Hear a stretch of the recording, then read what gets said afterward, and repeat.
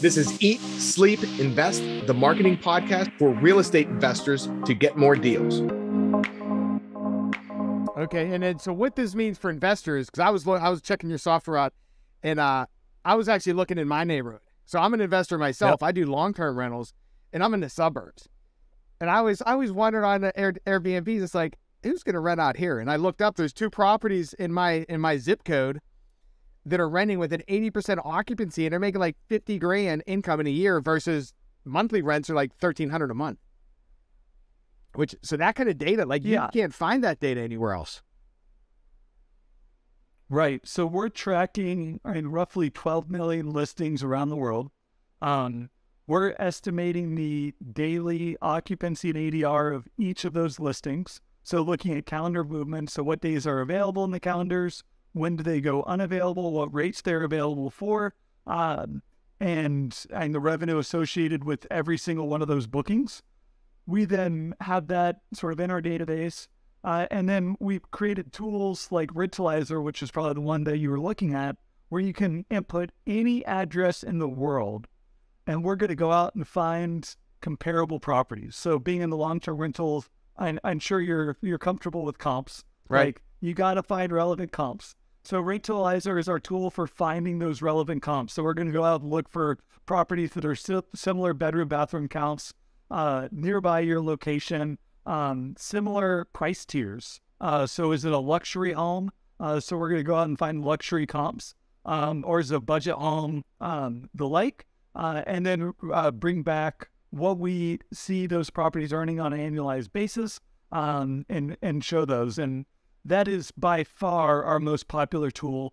We get tens of thousands of searches every day of people looking to, let's say they're looking to buy a home, they've got an existing home, they've got an existing long-term rental, and are thinking about bringing them to the short-term rental ecosystem, and we could help them get comfortable with what that earning potential is. Yeah. So what are you seeing in this market? Like, it's kind of crazy right now with ups and downs. Yeah, it's been so. In the commercial real estate sector, we looked at cycles, and like the average cycle was like 10 years, right? And where you'd see the peaks, the valleys. For short-term rentals, we have seen an entire cycle in a 3-year period, where we just saw a complete collapse of demand in March 2020 with the onset of COVID.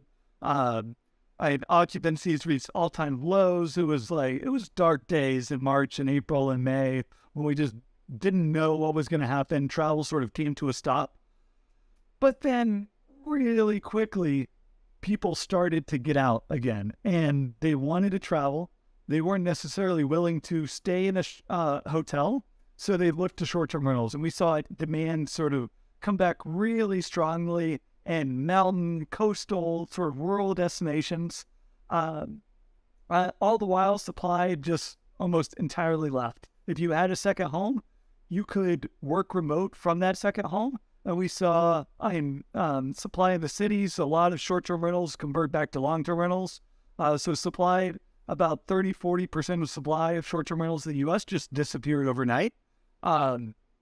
We have now exceeded that supply, but well exceeded it in terms of demand. And occupancies hit record highs in 2021. They've come down a bit as more supply has been coming on, and we saw about 25% supply growth as an industry in the U.S. in 2022. And that has pulled occupancies down a bit, but we're still much higher than we were at pre-COVID levels. Yeah, now, and that 25% is crazy in 1 year. That's a big number. And in some markets, like you look at a market like Dallas or Houston, supply is up 50% year over year. Yeah, and that's crazy too, because then, you're trying to rent. There aren't enough people. Yeah, the occupancy rate's going to go down.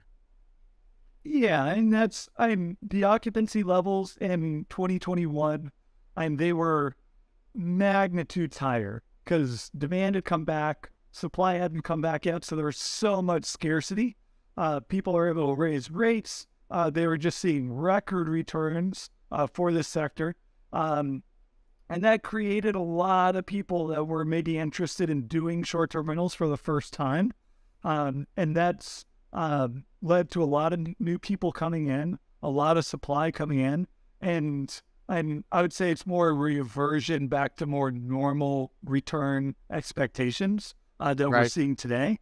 We are seeing some people getting hurt by that. So if you underwrote in 2021 expecting those levels to sort of maintain forever, you're now maybe a bit disappointed in how the industry's performed since then.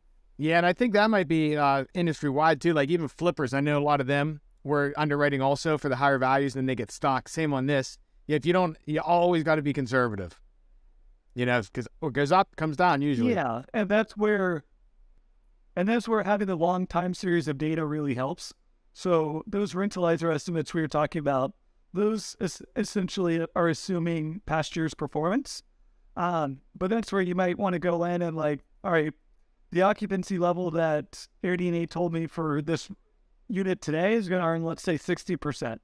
But then if I look back through time, my market's still generating 10% higher occupancies than it was in 2018, 2019. Maybe I should underwrite some downside risk there, or at least make sure that the deal still works if occupancies dropped another 10%. Right. So, and that brings up a question I have for you. So what are, say, like the top 2 or 3 problems that investors are trying to solve when they come to your site? Like, because you have all the data, what are the top couple things they're trying to find out? Yeah. One is annual earning potential. And that tool is by far most popular. The second is understanding the seasonality of their market, how they should then, once they have that listing, how are cash flows going to play out throughout the year. So unlike long-term rentals where you have a very consistent cash flow coming in every month, short-term rentals are going to be entirely different, where you're going to have a high season, a low season. And let's say you're buying a listing at the start of the high season, and you have it coming in, it's just cash flowing every month. You're like, I made the best decision ever. Then once you get to November and everyone starts traveling, you've got to have the sort of reserve saved up so you can cover your expenses through the slow season. So I'm understanding how to budget for that property throughout the entire year on what the revenues are going to be.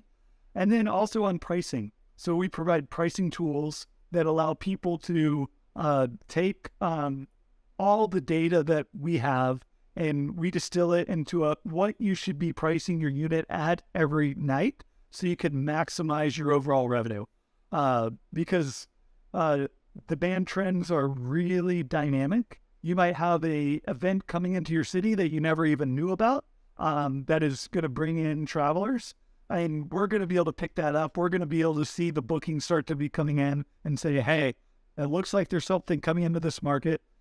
Demand and people have started booking. You need to raise your rate for this weekend, and we can do all that automatically for you.